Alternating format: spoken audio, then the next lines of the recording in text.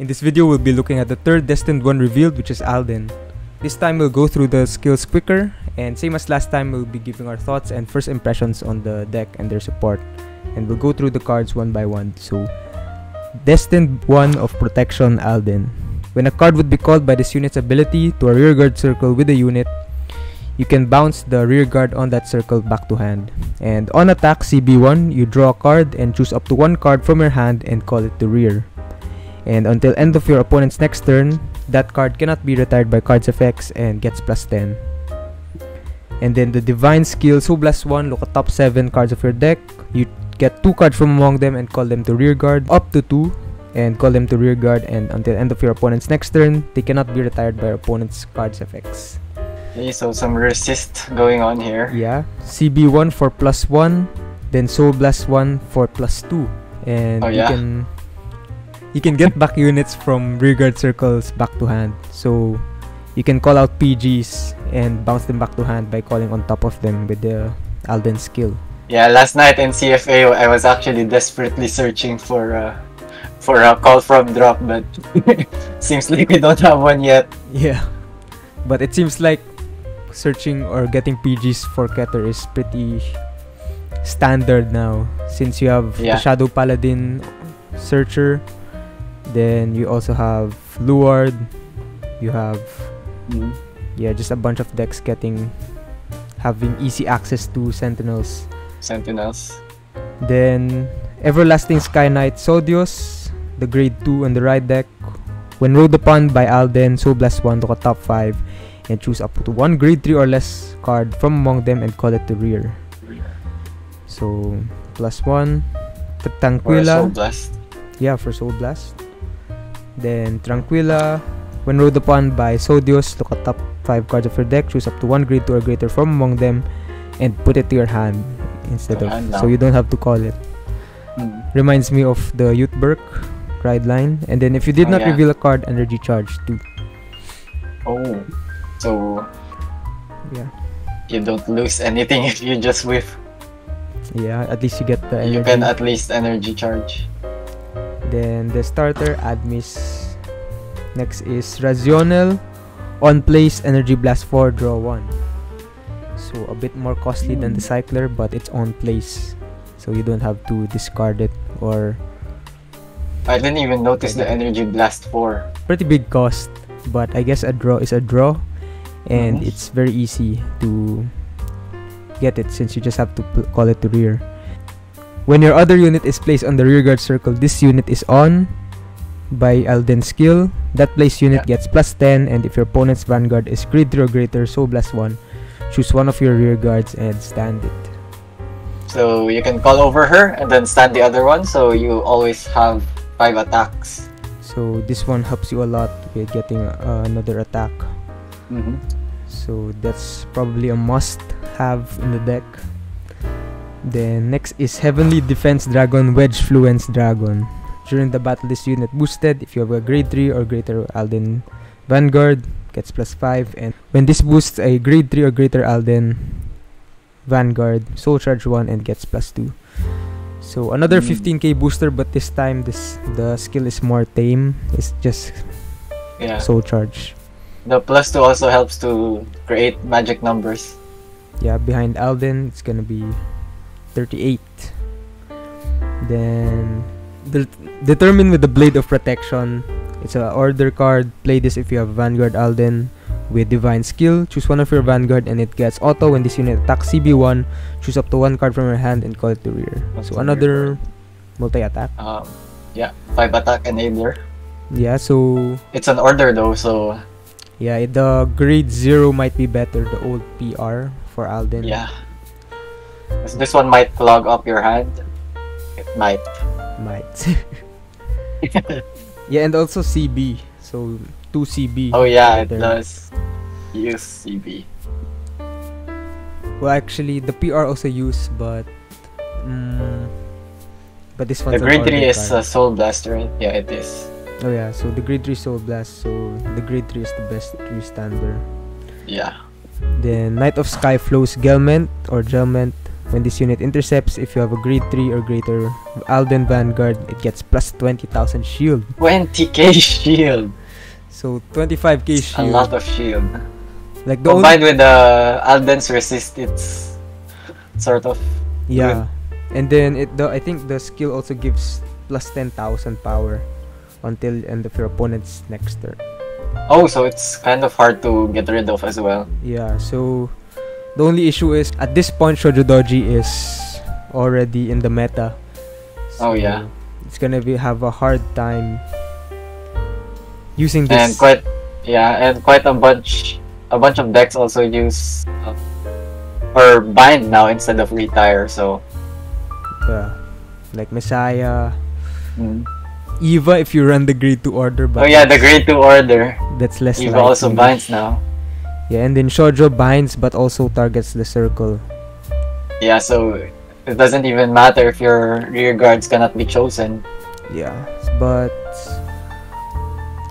I guess there's also a decent amount that will have a hard time getting rid of this. So, but that's his only skill.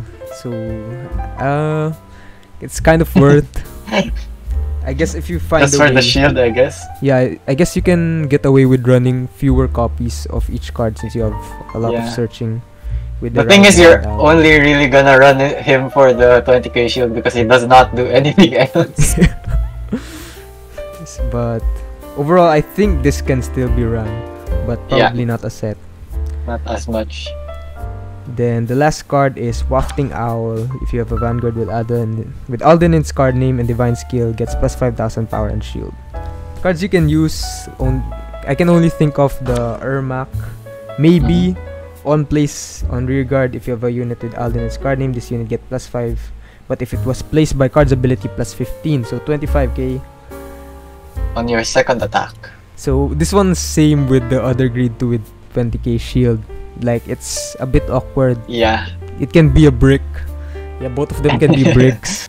If you have a space or you wanna try it out, maybe like one or two of them. Yeah, if you're gonna use this or the other, you're gonna have to play around this instead of... Yeah, around this mechanic probably. The next card is Bringer of New Style Suryas. If you have Vanguard with Alden's card name plus 2 and then your other unit is placed on the rear guard by the ability of your Vanguard with Alden's card name CB1, choose one of your rear guards and stand it. Oh yeah, so this is the one that can replace the order. Yeah, so I realized that another advantage of this against the order is that you don't have to call, so you don't -1. But this one you just restand. Oh yeah. But you won't be able to activate like on place effects. So Like Ermac skill. so overall power, decent columns, 20k, 23k on the first turn. Yeah, so plus 10. But your first attacks is gonna Your be first attacks are low power, right? Yeah. Yeah, so Because they only get the plus 10 when they get called. so you need to make sure you have boosters. Yeah, you can boost on the first attack, then you can... your second attacks get plus 10 anyway, so they could probably hit over defensives. Yeah. Like the divine But skill is yeah. actually pretty good. Like Soul Blast 1 for check tops and Soul Blast 1 and Call 2 from deck. Yeah, and does not have... also does not have grade restriction, so... Even if your opponent's grade 2, you can actually activate this already. Yeah, so you can set up already. And as long as you have boosters, your attacks will be pretty Decent, yeah. almost Shoujo Lord, almost pretty similar. I guess a bit Similar stronger grade 3 turn than Shoujo. Yeah, because you also have 5 attacks instead of 4. Yeah, as long as you are able to set up. But Shoujo has the grade 2 rush. Yeah. This deck, kinda, I guess it can. It also depends on the other cards. You can also run the Cyclers or Kyber or... Well, Kyber CB1, but... Yeah, just... Actually, now that I realized it, you can actually set up your grade 3 pretty easily. as long as you don't brick your top searches, because your grade 2 also searches for grade 3 or less card, and then you can call it the rear. So you can set up the board for your turn 3 pretty easily. Yeah, so you won't have problem setting up as long as you're able to keep all the momentum up. And yeah, and I think except for Shoujo Doji, a lot of other decks in the meta, well, I guess Blankmeyer is gonna buy. a lot of yeah, you have to find a way to but other than play that, around that. yeah, you have pretty good like you can retain your board against other decks. The thing is, the 20k shield you can also commit on the first two attacks, so you can just bounce it to hand. You don't have to. So you keep that like 20k shield. Oh wait, no, it has to intercept. Never mind. So it has to intercept, but still a big boy. 25,000 shield. That's half an OT. Yeah. So the decks, this deck's probably gonna be consistent. Has a strong grade 3 turn, easy setup as long as you don't whiff. Yeah. And the deck is live on turn 3, no restrictions, right? Yeah, no restrictions. Then so really good if you go first. Like you get a lot of decent plussing, especially from the divine skill. So as long as you keep your rear guards, you're gonna be good. So, and you can search out pieces you need and bounce them back to hand. So overall, what are your thoughts and how would you rate this deck? Like out of like. So it does the typical Keter mechanic, right? The check top then call. It also does create the board really easily, but I'm not sure how if it will run out of steam later, because the check top 7 call 2 is actually the divine scale. So after turn 3 or like turn 4 onwards, I don't know how easily you can build a board. Though you do return regards to hand, so that's something. Yeah, overall first grade 3 turn I feel like it's pretty scary of Alden. But other than that, I feel like the power is not like, compared to the first 2 decks, I feel like it's on the lower end. I feel like from like the power, like the attack power wise. Like, yeah, the first two Destined ones have decent plussing. This one has more of a mixture of defense and attack. Yeah, so pretty defensive deck, but then also aggro with the 5 attacks. Oh yeah, true. It also does return cards to hand, so you get extra defense that way. Overall, maybe not quite sure actually how to rate this one, but first impression, maybe consistency wise and power wise, around the B. I'm not sure if I'm gonna rate it B or C, but somewhere around that area. Around B or C. Yeah. Like for me, though first turn 3 is actually really scary, so I might rate it higher next time. Like, I guess if you look at Equilibra and you compare the power level, there's a big difference. But yeah, you get to build a board so easily.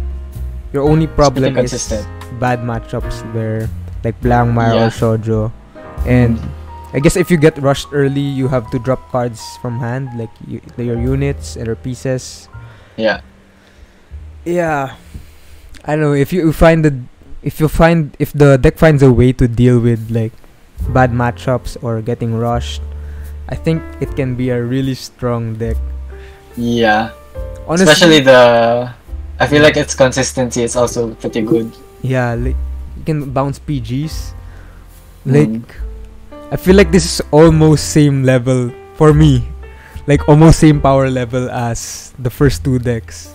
which is kind of crazy because I think other people think also as well that, because I can see why it looks from the surface level it looks mid, but I don't know, I have a good feeling about this deck, but I'm so far I'm also rating every deck high right now.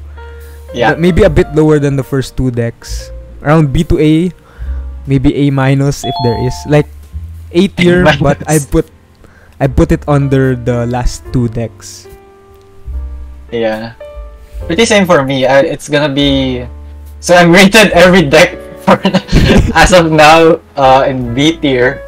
Yeah, but this time if I'm gonna put this one, I'll probably put it also B, below the 2. Yeah, below the 2. Yeah, so pretty solid deck.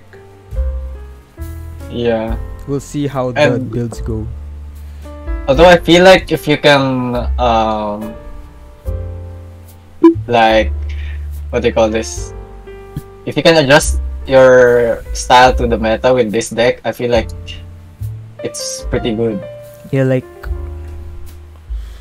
if against try deck sets, can you go second, you rush them. Yeah, I guess decent matchup against try decks. Like it's not bad matchup, but yeah, I think this deck is just solid. Like it has big potential. Like same with the other two decks. Like if it gets more support, it can even I'll consider it becoming meta if it gets even more support. The thing is,